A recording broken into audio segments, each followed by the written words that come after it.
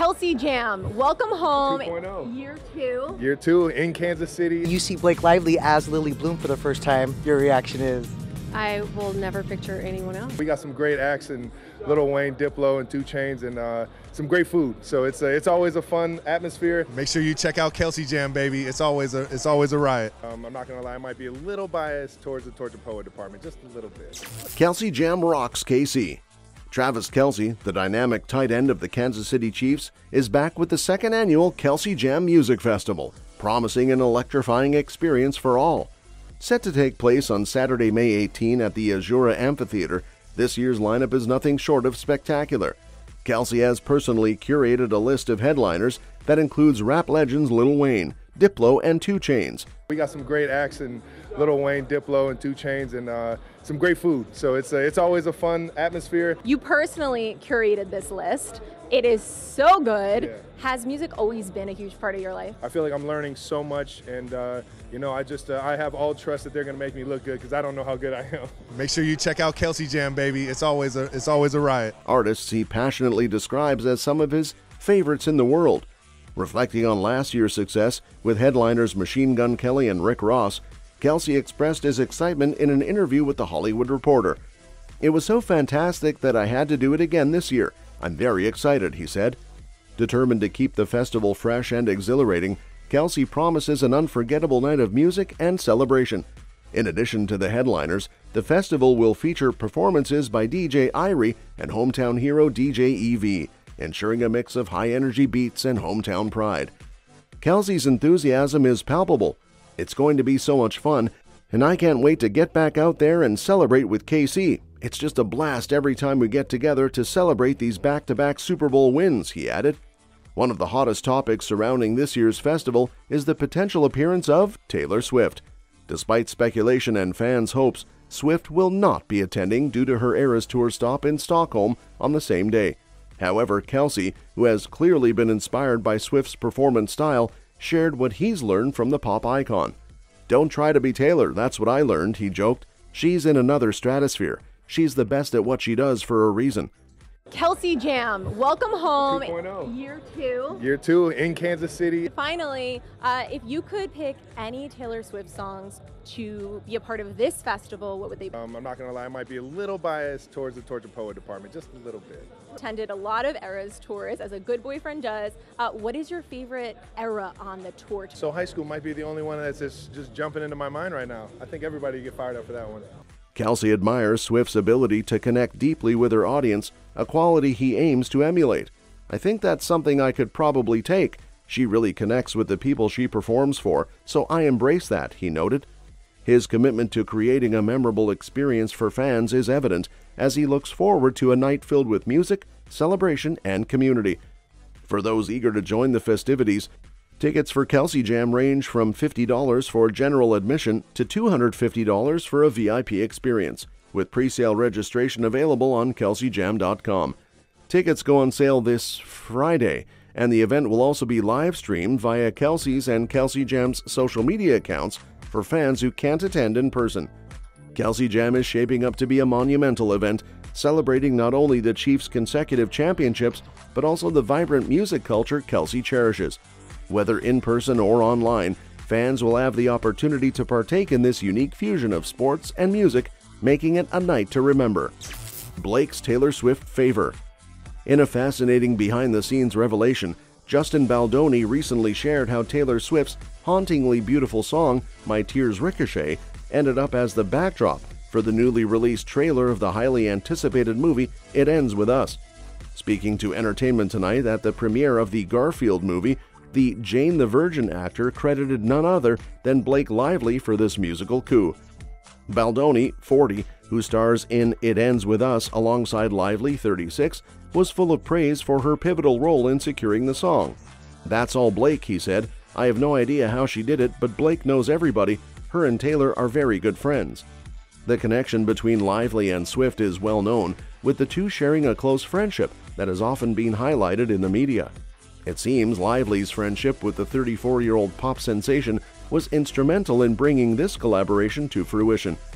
The trailer, featuring Baldoni and Lively in the roles of Ryle Kincaid and Lily Bloom, captures the initial stages of their characters' romance, only to hint at the tumultuous journey that follows. Swift's My Tears Ricochet provides a poignant and fitting soundtrack, enhancing the emotional depth of the scenes. Baldoni expressed his delight at having Swift's music in the trailer, saying, "I'm so happy that they agreed to have a song in the trailer, it's so perfect for the movie." The song's inclusion adds an extra layer of resonance to the film, which is based on the best-selling novel by Colleen Hoover. The story has a significant following, particularly among women, and the song's emotional intensity aligns perfectly with the narrative's themes of love, heartbreak, and resilience. You see Blake Lively as Lily Bloom for the first time. Your reaction is? I will never picture anyone else. Could have been just a tree, and there would have been chemistry. And it'd be like, oh my God, the tree did so good with Blake. I refused to get excited because I was like, oh, what if it doesn't happen? Because I was so excited that that was a possibility. Tell the chemistry, even just in the first look photos, like the stills, before you could even see any of the visual media. Social media is amazing in that way. Like, it gives fans a voice. And if it were not for the fans, we would not be making this movie. Reflecting on the overall reaction to the movie, Baldoni shared his thoughts on the positive reception of the set pictures released in May. "I'm just happy that the reaction has been so positive," he said. "I know fans have been waiting a long time for this, and it's a very special book for a lot of reasons, to a lot of women especially, and our mission is just to do right by them." The film's journey from page to screen has been anticipated, and the involvement of stars like Baldoni and Lively, combined with Swift's musical contribution, has only heightened the excitement. Baldoni's comments underscore the dedication of the cast and crew to honor the source material and its devoted fans. "Our mission is just to do right by them," he emphasized, acknowledging the responsibility of adapting a beloved love story. The inclusion of My Tears Ricochet in the trailer is not just a testament to the power of friendship, but also a perfect example of how collaborative efforts in the entertainment industry can create moments of magic. As the release date of It Ends With Us approaches, fans can look forward to a cinematic experience that promises to be as emotionally compelling as the book itself. Taylor's Stockholm showstopper Shine. Taylor's Eras Tour recently made a sensational stop in Stockholm, Sweden, dazzling fans with 3 consecutive sold-out shows at the Friends Arena from May 17 to May 19. These performances were not only a milestone in Swift's illustrious career, but also marked the European debut of a strikingly new segment titled Female Rage the Musical. This portion of the setlist was dedicated to songs from her latest album, The Tortured Poets Department, a move that had fans buzzing with excitement. The 34-year-old pop icon did not disappoint. Each night, Swift performed 7 tracks from TTPD, delivering raw and powerful renditions that left the audience spellbound. To add an extra layer of delight, she treated her Swedish fans to an exclusive acoustic song from the album each night. Peter on Friday, Guilty as Sin on Saturday, and How Did It End on Sunday. The uniqueness of each performance was a testament to Swift's commitment to making every show a once-in-a-lifetime experience. Excitement surrounding these concerts reached fever pitch, especially with the recent news that Swift's company, Taz Rights Management, had filed a trademark application for Female Rage the Musical. This move hinted at even more thrilling developments on the horizon, potentially expanding the TTPD era beyond just the concert stage. The shows opened with a captivating, updated intro mashup that seamlessly incorporated TTPD alongside titles from Swift's extensive discography. The fresh start set the tone for the night, leading into an explosive rendition of But Daddy I Love Him, which kicked off the TTPD segment. Among the highlights was a song dedicated to her boyfriend Travis, aptly titled So High School, a track that resonated deeply with the crowd. Can you believe this is our 87th show?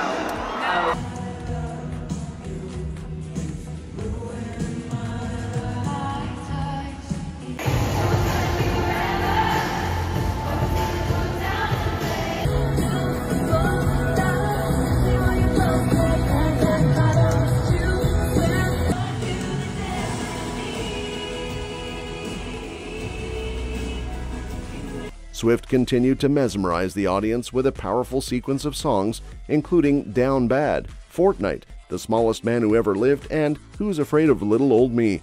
She concluded this intense segment with the poignant I Can Do It With a Broken Heart, leaving fans in awe of her emotional depth and lyrical prowess. Throughout the three-night extravaganza, Swift also thrilled the audience with creative mashups of her past hits. Notable combinations included I Think He Knows, Gorgeous, Say Don't Go, Welcome to New York, Clean, and the crowd favorite medley of Message in a Bottle, How You Get the Girl, New Romantics. The record-breaking nature of these concerts added another layer of excitement. Swift proudly announced during the first show, "You have made this the most highly attended show ever in this stadium. You broke the all-time attendance record. You guys are absolutely wild," referring to the previous record of 58,163 attendees set during the 2019 Avicii tribute concert. Following her triumphant run in Sweden, Swift is set to continue her European tour with highly anticipated shows in Portugal and Spain, before wrapping up the European leg in London come August. The Eras Tour will then return to North America, gracing stages in Toronto and Vancouver, followed by an extensive series of additional dates across the U.S. Swift's tour continues to solidify her status as a global music phenomenon, delivering unforgettable performances that captivate and inspire fans worldwide. Swift's chart-topping triumph. Taylor is back at the pinnacle of the UK albums chart with the Tortured Poets Department. As the European leg of her Eras Tour kicks off in Paris, her latest album ascends to #1 for the third non-consecutive week. This chart triumph aligns perfectly with her upcoming stadium shows across the UK in June, including performances in Scotland, Northern England, Cardiff, and London's iconic Wembley Stadium. Meanwhile, Kings of Leon make a striking entrance at #2 with Can We Please Have Fun, their 9th studio album produced by Kid Harpoon. The Followill family band, known for their electrifying rock sound, had been leading the midweek charts with this release, which also clinches the title of the week's bestseller on vinyl. Dua Lipa's Radical Optimism takes a slight dip from #1 to #3, maintaining strong momentum on the charts. Gunna's One of One debuts at #4, matching his previous career best with DS Forever. Additionally, Keen's Hopes and Fears makes a nostalgic return to the top 10, landing at #7 thanks to a 20th anniversary deluxe reissue. Manchester rapper Bugsy Malone also celebrates success with The Great British Dream, entering at #13 and marking his 6th UK Top 40 album. That's all for this video, folks. See you next time.